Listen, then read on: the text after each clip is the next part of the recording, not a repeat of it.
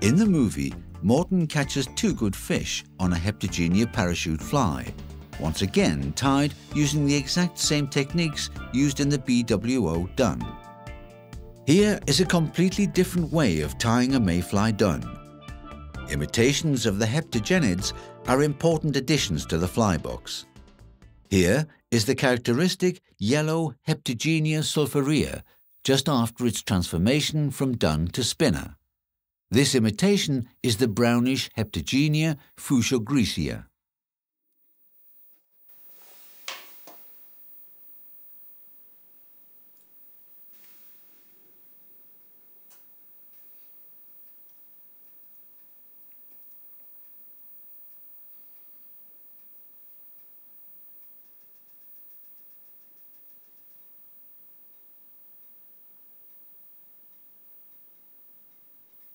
When the tail and body have been completed, thread a thin piece of foam over the hook eye for the thorax of the fly.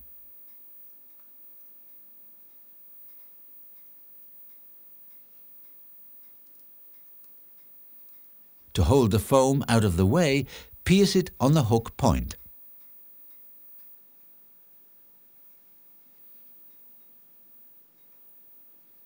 Tie in a strand of synthetic yarn for the wing.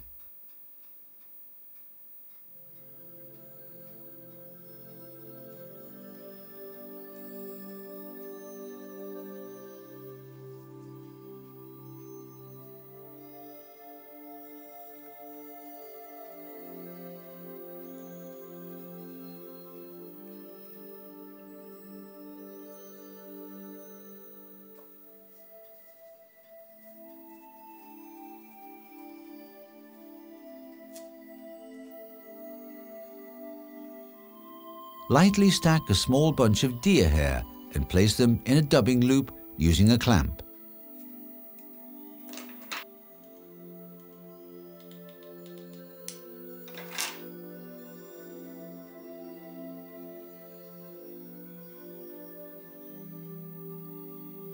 Spin the loop, creating a dry fly hackle.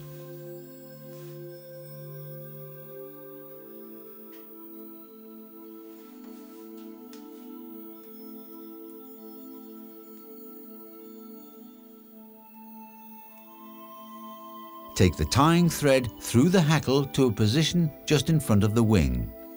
Tie off the dubbing loop and pull the foam forwards beneath the hackle and pierce it with a needle.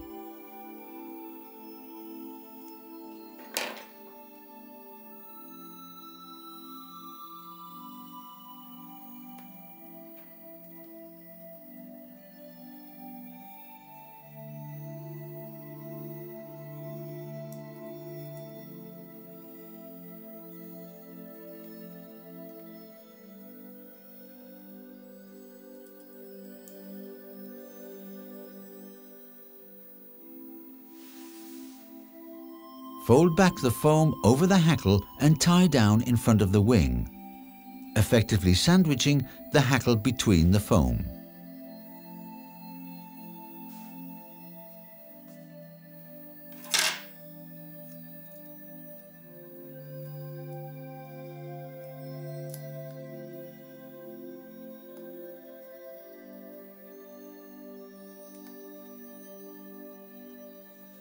Cut the forward piece of foam close to the wing and leave a little more foam behind the wing. The more foam you leave behind the wing, the higher the wing will stand. Morten leaves just about the maximum amount here.